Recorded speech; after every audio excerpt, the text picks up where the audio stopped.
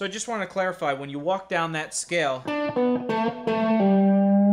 it's that when he hits that A note, he hit it twice. I don't know if I said that, but he actually plays that A note 12th fret on the A string twice, and the first time he bends up a half step, and the second time he bends up kind of like a quarter step. He doesn't really reach the half step point, and then he goes to the G note and he bends that up a half step. So that whole thing is...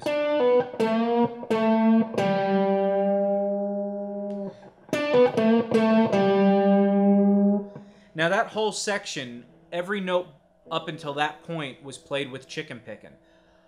So he's just using his fingers, and he has his pick either tucked in here, or I don't know really where he has his pick.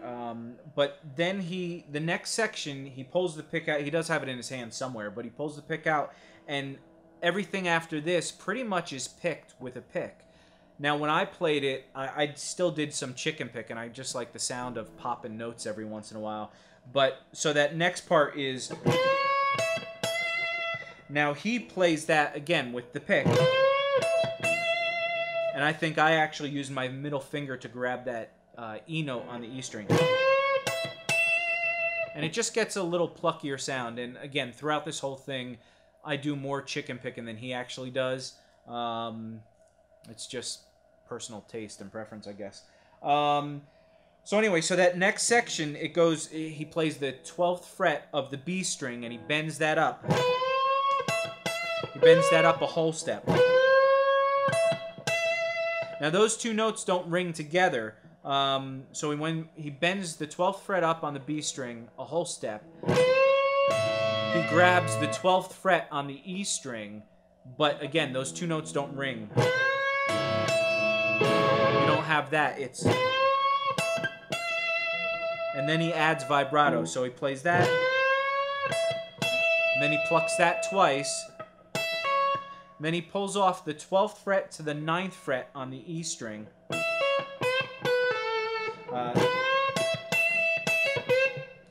And then he plays the 12th fret of the B string, and he bends that up a half step.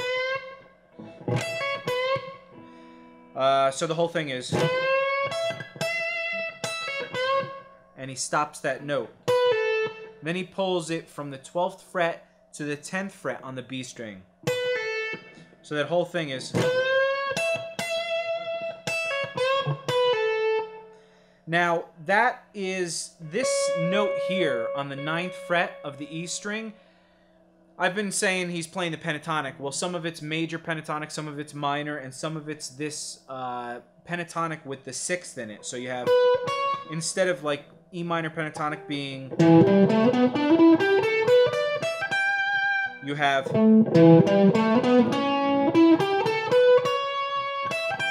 So instead of this note, you have... And that's a very typical, we've talked about it before, Robin Forty kind of thing, Larry Carlton, you know, everybody kind of does it. It's a cool way of throwing in just one note of different flavor into your pentatonic stuff. Alright, so let's go on to the next part. Okay, so after he pulls off from that 12th fret to the 10th fret, there's a pause in there, a little rest. And then he does the 10th fret, he shifts his hand down to this position, and he plays the 10th fret, and he bends that up and down again. It's a half step, so... And then he pulls off to that 8th fret, so... And down to the 9th fret on the G string. So everything's on the B string until he goes to that note. So it's...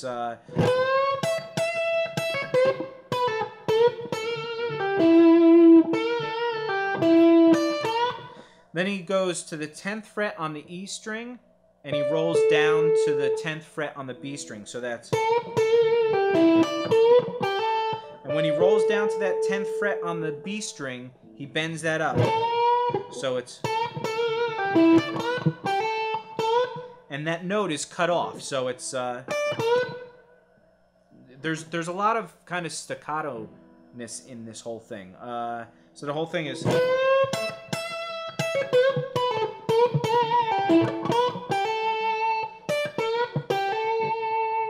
Then he hammers on from the 8th fret to the 10th fret on the B string. So that's...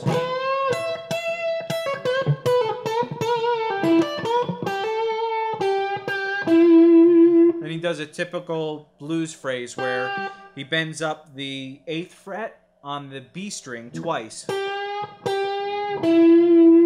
he goes down to the 9th fret on the G string. So that 8th fret is on the B string. And that's going right to your root note. So it's your minor third to major third.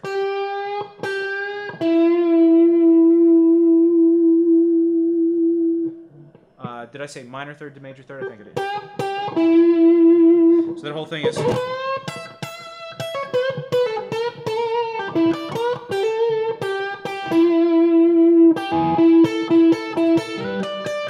And now he goes from that minor third to major third, and he rolls down, that's the 8th fret to the 9th fret on the B string, and then he rolls down to that E note again on the 9th fret of the G string. Then he starts pivoting off of the 10th fret of the B string and that 9th fret of the G string. So...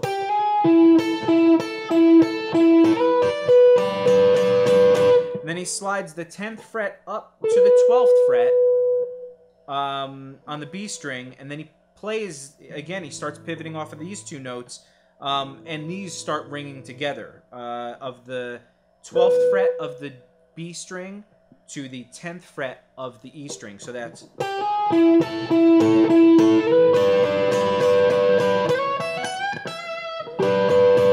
So he starts playing those. I think he picks those separate once, then he starts playing them together. So it's...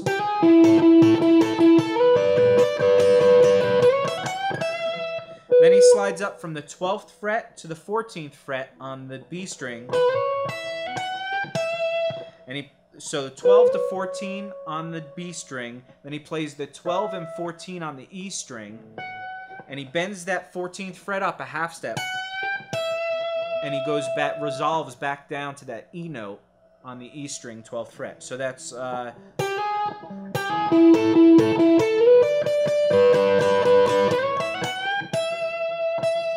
And he plays that E note twice.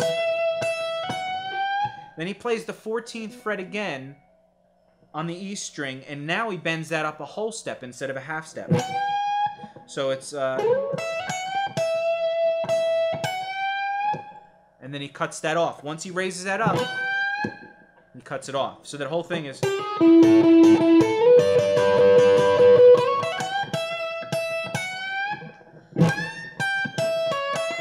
And now he goes to the 15th fret of the E string. He bends that up a whole step. And he bends it down. So it's...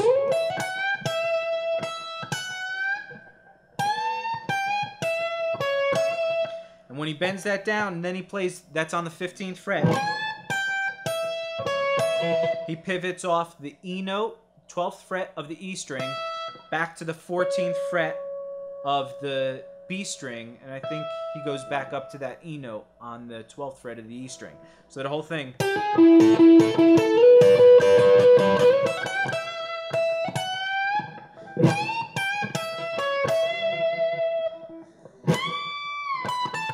Now he bends up from the 19th fret. This is all on the E string. The 19th fret, he bends up a step and a half. So he's bending up from the 19, 20, 21, 22.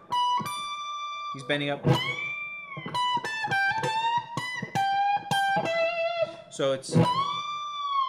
And it's a gradual bend down. So... Then he walks down... He walks down from the 19th fret, 17th fret, 15th fret, all on the E string. So that's...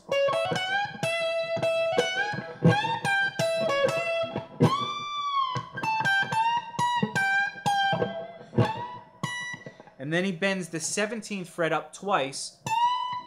Well, he picks it. He bends it up once, a whole step. And he plays that note twice, though. So...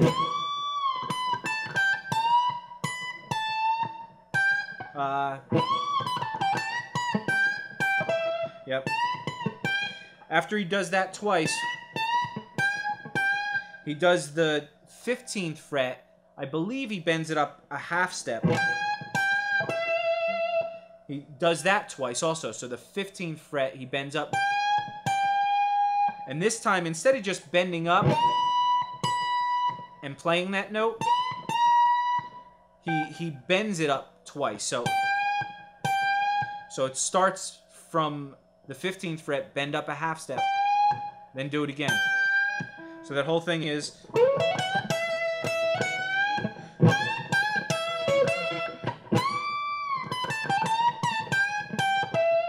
And then he resolves on that 17th fret of the B string.